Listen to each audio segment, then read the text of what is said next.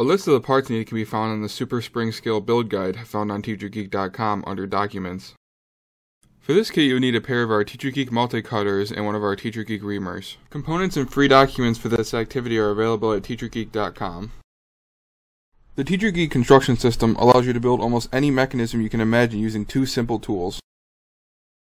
The dowels and connector strips can be easily cut to size using our TeacherGeek multi-cutter. But don't use the multi-cutter to cut metal because you'll ruin the blade.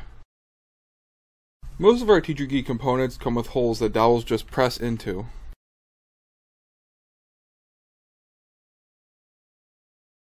Just twist the reamer back and forth to ream out a hole. Reaming out a hole will make it so it no longer holds a dowel. So don't ream out holes you want dowels to stay pressed into. Only ream out holes you want dowels to slide or rotate in.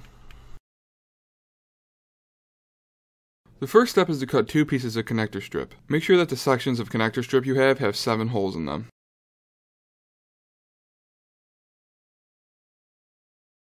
Cut a dowel to 150 millimeters, which is 6 inches. Since you're cutting in the middle, you should have 2 pieces of dowel that are the same size. Push or tap the dowels into the connector strip section that you cut.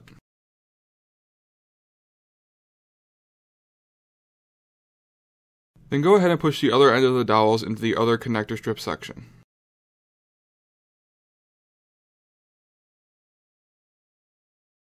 Cut a small piece of slide stop about 6 millimeters and then place it on the end of a full dowel.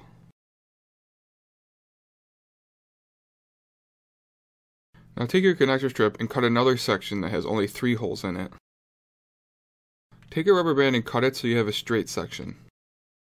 Take your rubber band and place the end through the connector strip section with 3 holes, and then go ahead and hold it off to the side. Take your dowel and place it through that same hole.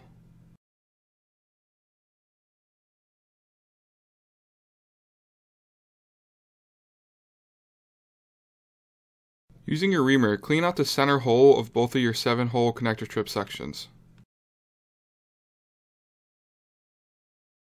Taking your full dowel with the rubber band on it, place it through the holes that you reamed out.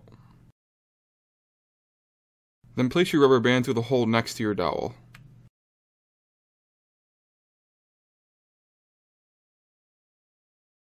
Place your rubber band through the same hole on the opposite connector strip.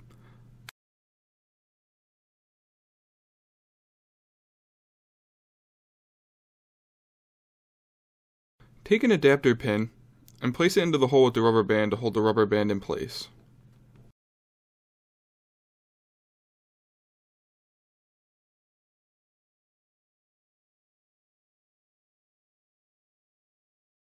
Using the piece of wire that's provided or a paper clip, go ahead and bend it into an S-hook. Place your hook onto your 3-hole connector strip section.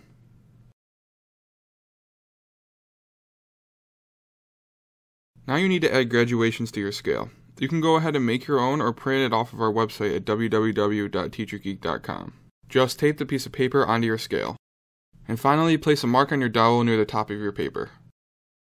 Now your spring scale is done, you're ready to measure. The spring scale can be used under tension or compression. You can pull or hang stuff off the end of your spring scale. You could also push objects to see how much force it would take to move them. Or you could pull objects to see how much force it would take to move.